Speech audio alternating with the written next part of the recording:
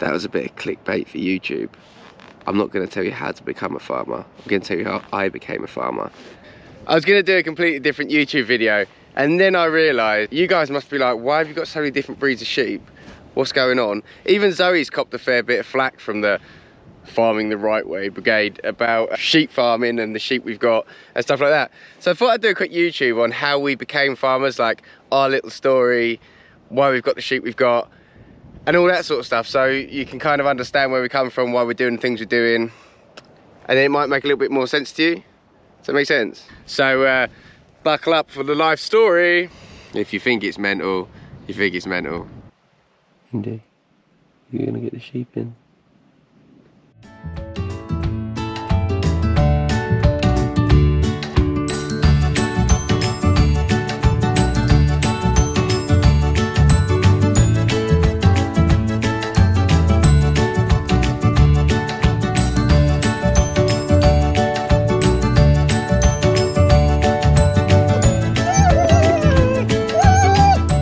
You're alright, Indy.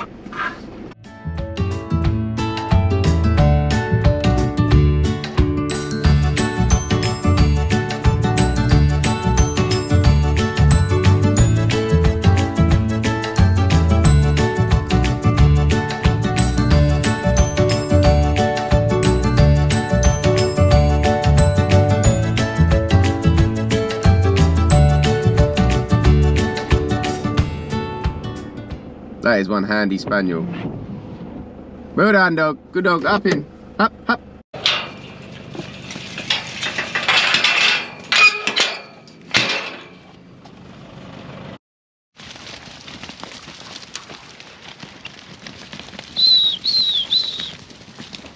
That thing is feral.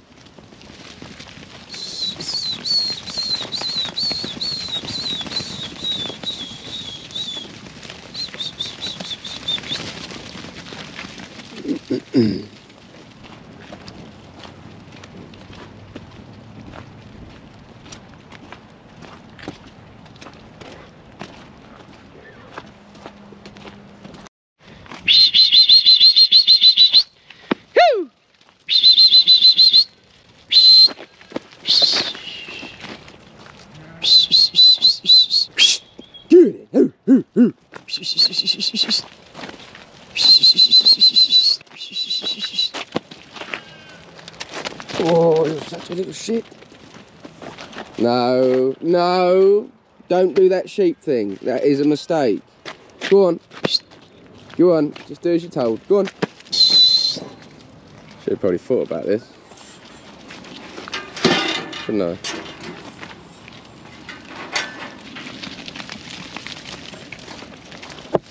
Helps if you plan what you're going to do before you start fucking about with them. See ya. Really? Really?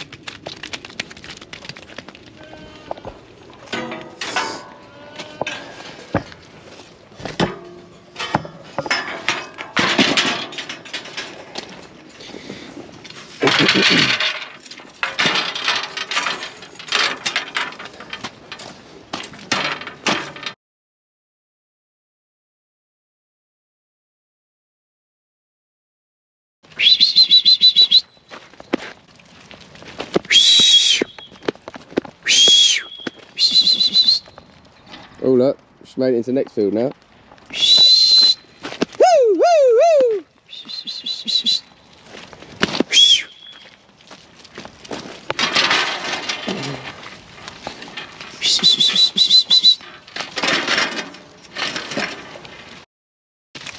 So when I was born, so I was born on a sheep farm. My dad was a big sheep farmer, and my mum and dad had split, and then he died when I was 12.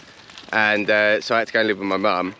I went off in my early years around London and was a plumber. Long story short, I got very unwell, and I couldn't go back to fitting boilers in southeast London anymore. So I started farming again, and we started from literally nothing. We didn't have even a sheep hurdle, even one of these. We didn't have a trough, we didn't have anything at all, genuinely.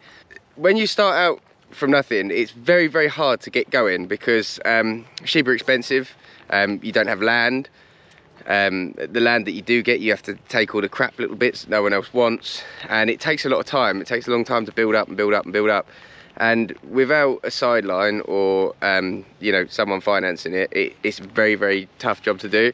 And we've come under a bit of stick from just a few entitled people, really, sort of bitching about our sheep. There they are. You can see we have a mixture, because genuinely we just buy stuff that's cheap that we can make money on. So like my little black ewes, you could pay 5 or 10 quid for them, but they'll still have a 50 or 60 pound lamb. You see in my last YouTube, we got them out to 91 quid this year, all from little sheep like that. So yeah, that's sort of our business model. We just try and buy stuff. So we buy cull ewes, so we end up with everyone else's rejects, really. We end up with people that kick stuff out of their flock for lameness. They might prolapse a little bit, or not have enough teeth, or not be right for their farm, or have a bad lambing. Anything. People fine tune their flocks when they get you know, which we will in a few years when we're a little bit financially better off, and we're in better stead with our farming. We will be fine tuning our sort of stuff. So I just wanted to sort of explain that to you, because it's really hard, like obviously because we share a lot online, and when people sort of, I don't know, don't understand where we've come from, and don't understand why we've got sheep that look like that aren't all uniformed and perfect and that sort of stuff. So I've just given you a brief outline of what we do. When people say to you that you need to retain your ewe lambs to breed from, now this was never really an option in my mind. Whether it's right or wrong, I don't know, who am I to judge, but this is just what we've done. For us to retain ewe lambs means that that lamb is always going to be worth more than you can buy a sheep for. So I could, and you can't really breed from them unless they're the better ones. You can't always breed from them, especially if you've got land like us. You can't breed from them on the first year. I laugh because we've done that this year. We've tupped some ewe lambs, but I'll tell you about that later. So we've never retained ewe lambs because I can always get 100 quid for lambs, give or take, and I can always buy a ewe for 40 quid, give or take. So I can buy a breeding sheep, 2 breeding sheeps to 1 lamb, basically, sheeps. So that was that reason. So we've never done that, and we've never been in a position to have land either, because you've obviously got to run them dry for a year. So you've got a sheep there costing you money that's not making you money, and we've never been in a position where we can afford to have sheep running about because we haven't got enough land or enough money to tie up for that long. So it's one of them, and then you can keep that lamb. You know, you end up with that sheep being 18 months old, 2 years old, and then it not ever getting lamb. It could be a geld, so you could have been wasting your time for all that time when she'd never be worth what she was worth when she was a lamb. So that was our reasoning behind it. You see, we've just never been in a position to be able to keep ewe lambs, really. 1 or 2 or 3 or 4, something like that, but nothing like, you know, serious to like start building a flock, like a closed flock. So just for people that sort of judge us on that, that's our reasoning. You know, there's reasoning behind it. My phone's ringing. That's the other thing, I spend my life on the phone.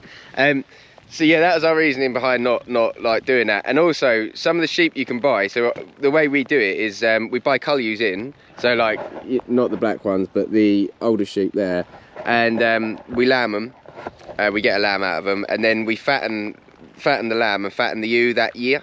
So every year we buy in new ewes. We'll buy a pen of sheep and we'll pull out all the bad bags and ones that are a bit leaner, and we'll fatten them on turnips that winter, and all the others we'll tup, we'll lamb them, and then that following winter they'll be the sheep that we put on our turnips and graze and fatten. This year might be a bit interesting because we bought a lot of hill ewes, which brings me on to the next bit. So cull ewes have been very, very expensive this year. We lamb completely outdoors on really rough land. This year's collection of sheep, there's a lot of hill ewes in these. These come out of an auction up north. We're right down in the south, and we got like Scotch Blacks and a couple of Herdwicks and Swaldales and bits in between, basically.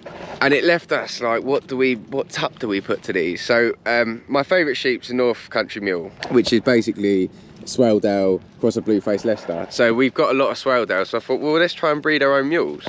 But the problem with mules is the wethers aren't worth a lot. The boy sheep, the ewe lambs are worth a lot, but the boys aren't. And my other problem is to be able to get a decent mule, you got to spend the money on a decent ram, and we weren't going to do that.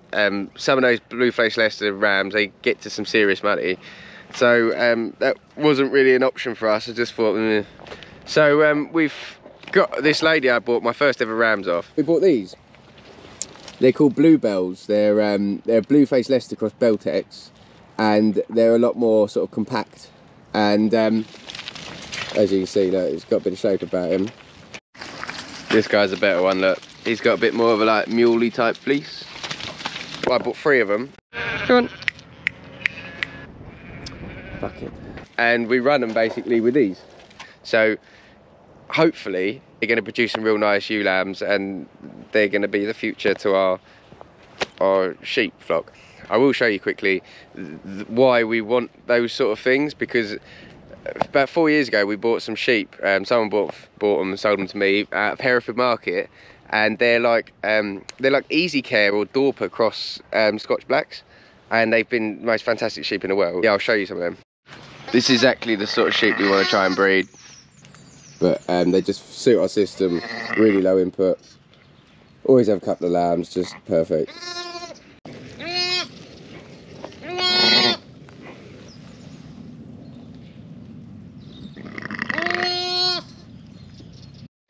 So yeah, I hope that sort of builds you a little picture about why we farm sheep the way we are. It's always been a financial decision. I can't see the point in going out and spending. This year ewe tegs were 180, 200 pound for a sheep that might not get in lamb. That straight away the very next year she's going to wear 50 or 60 quid less. For me, I haven't been in a financial position to be able to do that. Yeah, so you know, that's just our reasoning. So hopefully you get sort of idea of what we're doing and what we're about. We genuinely have started with nothing, like no inputs at all, and it's not the easiest thing to do. So, you know, people get very sheep snobby and a bit judgy about stuff. Well, I know this is all well and good me saying all this as well when I'm just standing in front of a brand new Prattley and shiny as fuck, but you know, this was because of a grant. We got this Prattley for a grant, and we wouldn't have got one of these for like another 4 years, probably 3 or 4 years. Stuff that shits and not shines. That's been the motto. Like, you got to buy stuff that makes you money. You can't just buy fancy gadgets when you can use those hurdles. Here are some ewe lambs that we bought.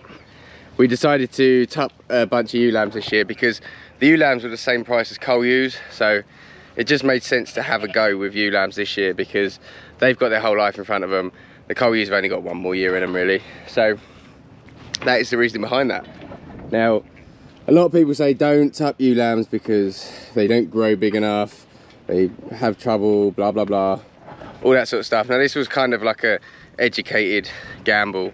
I might be being completely naive, but we've tupped a few ewe lambs before. We've bought some lambs that are in lamb at the market and stuff like that shouldn't have been, and they've always grown into plenty big enough sheep for us. So it's an educated gamble, and I'm actually really excited to see what they throw. Really nice bunch of sheep, really nice bunch of sheep.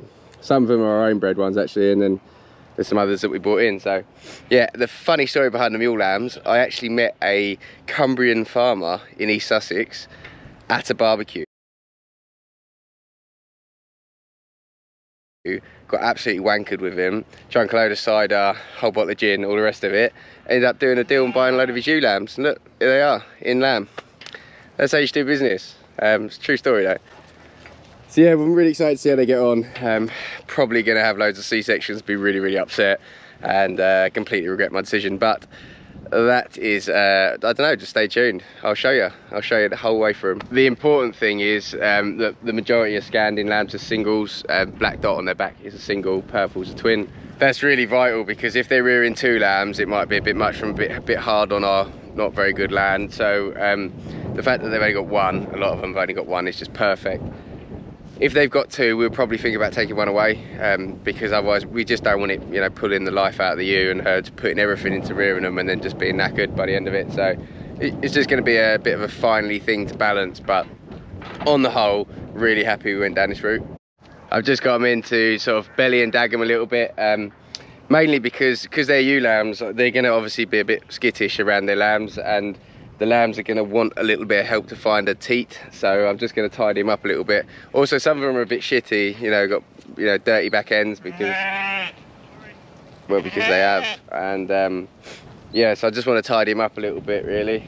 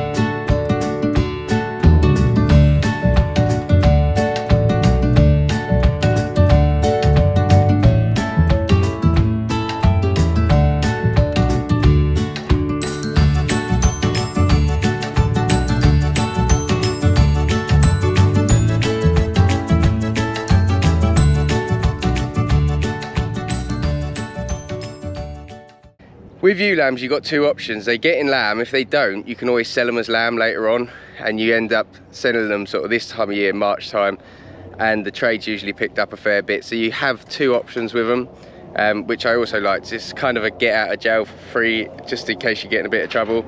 You can always cash a few of them in if they're not in lamb, so I like that idea as well. Hopefully it's going to work out. I mean, I'm really happy with them. They're really big. I mean, they're hellish size, really. They're really well grown, so I'm not too worried about it. Hopefully you're able to see why we've chose to go down the whole cull ewe route that we've gone down to start farming, and we don't have any land security or any money. So when you're borrowing money that has to be paid back, worst case scenario, you can sell the cull ewes at a cull price. Also, buying ewes that are going to straight away be negative equity just doesn't look appealing at all. So that's the reason that we've done what we've done. Rightly or wrongly, I'm not telling anyone how to farm or anything like that, but this is just the way we've done it. If you're going to come on this YouTube journey with me, I just wanted you to all understand a little bit about why we choose to do it the way we do it. It's just basically because it's the only way we could get started. Also, if there's any sugar daddies out there or anything that want to send me like 100 grand so I can set up a proper farm, hit me up. Sugar mummies too. Probably prefer a sugar mummy, to be honest, if a sugar mummy's a real thing. If you hit the subscribe button and the like button. Thanks for watching my YouTube. Don't forget to subscribe.